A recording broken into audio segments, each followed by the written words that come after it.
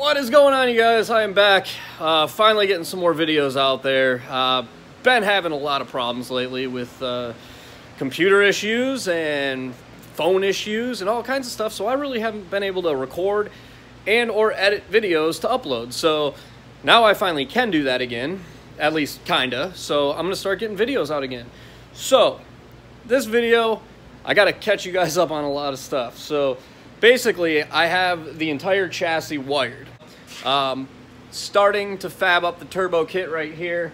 As you can see, I have a bulkhead going through the firewall. That's for the chassis harness, and that runs all across here. Made some nice little light brackets, and all that is powered up. This is not final, you know, so whole front section's all wired. The inside of the car, completely wired, ready to go. That is for the ECU, so that's not hooked up yet. And yes, I put a radio in it. So I did put a radio in here because sitting on grid can be really boring and you could be there for a long time. And I want some jams. I want to listen to some music. So I put a radio in and I put 4 speakers in it just because why not? So what you also might have noticed is the dash. I have a dash in there. So I cut a nice little dash out of ABS plastic. It's not bolted in right now, but it is in there, and I have the switch panel all wired.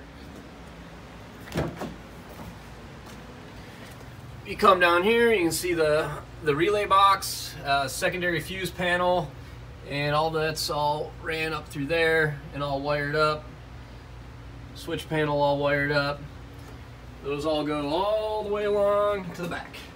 Now in the back here, I do need to finish the relay box up. This isn't fully wired yet, but the inlet harness and all that stuff is wired for all the trigger wires. I just got to run powers and grounds to it, but the whole back harness and all that is wired up. Taillights work. Built a rear crash, or well, it's not really the rear crash bar, but I did build a rear structural brace for it and a little battery box and all that stuff. So it's coming along pretty good. So it might not seem like I've gotten a lot done since last time, but realistically building that wire harness took quite a while because I did want to do it right. Nothing on the car is butt connected. There's no like spade connectors or anything like that.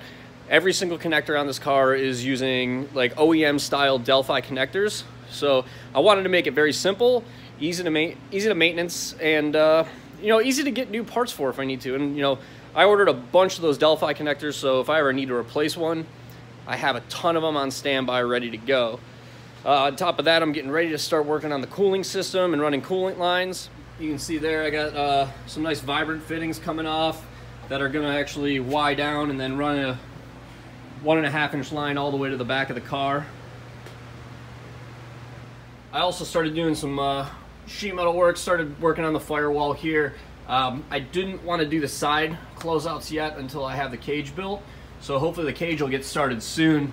It is definitely on my to-do list real soon here though. And another cool thing that I'm actually pretty super geeked about is I did get some body work for the car, and it's pretty cool. I like it. I'll show you guys that. So I got this front splitter here, all carbon fiber.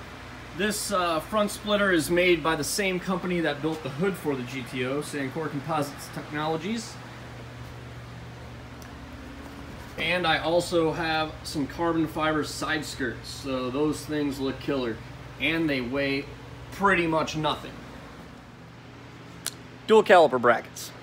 Dual caliper brackets are done.